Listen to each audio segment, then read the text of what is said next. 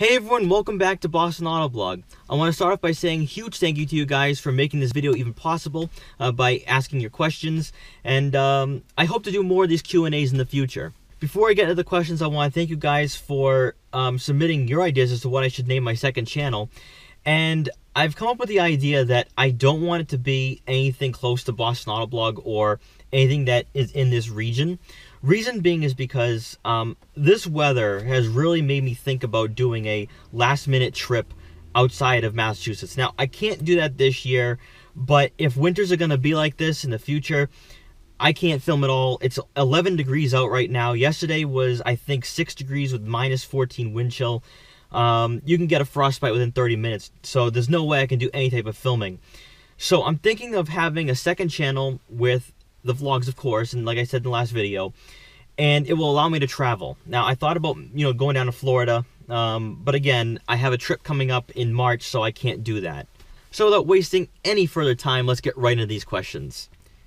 If money is no object, what is your dream car to own?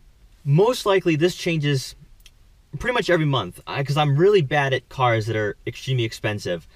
But right now, I think I could see myself, if I had about $200,000 to $250,000 to spend, a McLaren 570S. I think they sound amazing. They look really good. You get the Lambo doors, and they're different. A lot of people like buying Lamborghinis. That's the real popular thing right now. But the McLaren is different, and it just seems like a car that would be really, really fun to own. What was your favorite car event for 2017?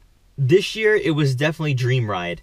The trip down was awesome. I wish I actually captured that because there was about 10 to 15 of us driving down. I was in an Acura NSX the entire way.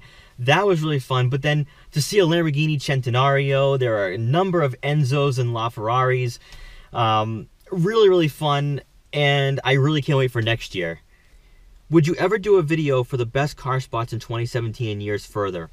For this year, I do plan on having something up for New Year's Eve. I don't know if I have time to put it up, though. It would be a tribute video for this year. It was an unbelievable year. I'd like to have something up just to, really have it like as a thank you to everybody who's part of the car community, because this was an incredible year, going on the rallies, doing the reviews, going to the Cars and Coffee events. It's just been really, really fun. So I would like to have something up for New Year's Eve. If I can't, I'll definitely have it up for next week. For the years further, that will be on the second channel, seeing as though that all that type of content will be on the second channel once that channel is set up. What are 3 cars you really want to review in 2018? The Maserati Gran Turismo, mostly because I want to own one. I want to see if I can actually enjoy driving it, so it's one of the cars I want to drive more than do a walk-around review of. I want to see if it's actually a car that I could own. I've wanted one for years, and I don't really care what year I review of. I've seen 2009, 2010s at dealerships, and I don't really care if it's 2018. I'll review anything that's a Gran Turismo. I just want to see if it's a car that I could enjoy driving, and one that I could see myself owning for a long time. Number 2 would be the Alfa Romeo Giulia Quadrifoglio and the Alfa Romeo Stelvio Quadrifoglio. I want to see if they're any different than Maserati, especially for interior quality. Now, the Giulia Quadrifoglio is the same price as the Ghibli, and I believe the horsepower and the performance is going to be worth a lot more than if I was to go and buy a Ghibli, or if anyone else wants to buy a Ghibli. I think the Giulia Quadrifoglio would be much more fun to own and drive. Number 3 would most likely be the Aston Martin DB11. That's a car, personally, I believe is the best looking Aston Martin that's been ever made. Maybe the DB5 is definitely up there, but the DB11 is one car that, just in terms of filming and taking photos of, is something that I really want to do. And once the warmer weather comes, I want to at least do a walk-around review of that car. What are 3 cars you really want to see in 2018 that you haven't seen before? Definitely a Koenigsegg. I don't care which one it is. There should be one at Boston Auto Show in January, so that should be fun. I'm keeping my fingers crossed on that one. Bugatti Chiron, and a Ferrari F40. At what point did you realize you wanted to film car events? It was December 2015, and it was actually, ironically, exactly 2 years ago this day. Stateside Supercars, and I remember seeing him at this event. He had filmed all the accelerations from this event, and to me, it goes down as being the best Cars and Coffee I've ever been to. And I wanted to relive those accelerations. I had some of the accelerations on my phone, but I filmed horizontally and the video came out really, really bad. But I looked at his other videos. He does a lot of stuff in Europe as well. And I was like, no one does this around here. And it eventually took a year and a half until I got my first DSLR before I could start doing those type of videos. And that's what really influenced me to go do car event videos. Since every car is different, how do you approach reviewing a car? It really comes down to the individual car. So if there is slight changes in the body style, such as the XES that had a different front bumper than the other XE models, I focus on the changes. If there's even a different side mirror cap, I focus on the changes, and then that goes along with the packages that the car comes with. So if I was to do just a regular car, most likely I wouldn't be focusing on the exterior features. I'd focus more on the interior features. SUVs to me are a lot more difficult to do, only because you have to focus on everything, such as the lift gate, if it has an automatic lift gate. Then even just in terms of filming style, I have to change the height, and it takes a lot longer to film SUVs than sedans. What are your thoughts on the new trend of performance SUVs?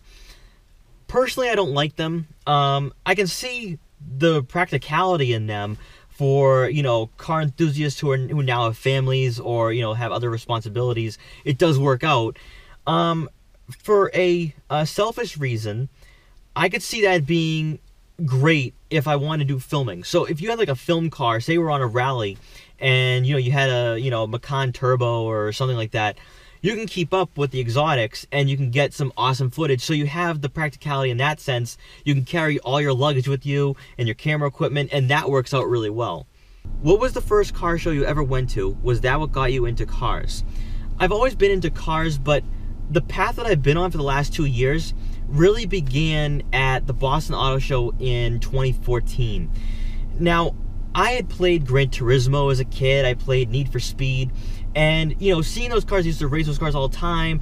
I remember driving Nissan GTRs, but I never actually saw one. I think that was my biggest hindrance there, is that, I liked cars, but not seeing them in person was kind of really difficult, because I didn't believe that there was a car scene around here.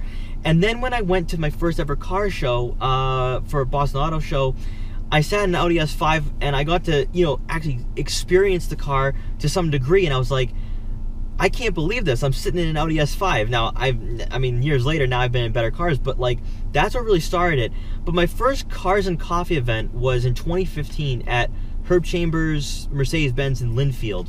And that's where everything took off. I think I've always wanted to do video and photography for automotive, but that's what really set it off, because I got to see the cars in person, and to see, I was seeing E92s, seeing Jaguar F-Types, I saw a couple Ferraris at the first one, so that's what really changed me. And then, I guess this is kind of a part 2 to this question, and I guess also answers XM Aaron's question for what got me into doing the carbon videos, was that I saw, if you know him on YouTube, Peter Beatty's Garage. He had a video of him and the crew going up to Maine right after going to Cars and Coffee in Linfield. And when I saw them going all, in a mini rally, I wanted to do that. I wanted to film that more than drive, actually, which is really crazy. But that's where it all started. That's where I think I went all in on the cars. It was really when I went to my first auto show and then the first car show. And from there on, that's what got me into photography and video.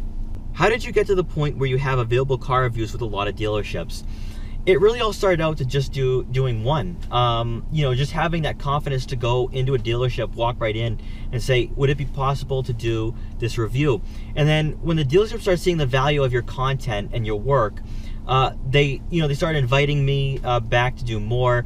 And once the weather starts getting warmer, I'll go back to the dealerships that I've been working on a great relationship with, and do even more reviews in the future. So guys, thank you so much again for watching this video. Please like, comment, share, and subscribe. Thank you so much for submitting your questions. I hope I answered them to the fullest extent. If I don't post another vlog before 2017 is over, I hope you guys have a happy and safe New Year's, and 2018 is going to be even better. So thank you so much for watching. Take care and have a great day.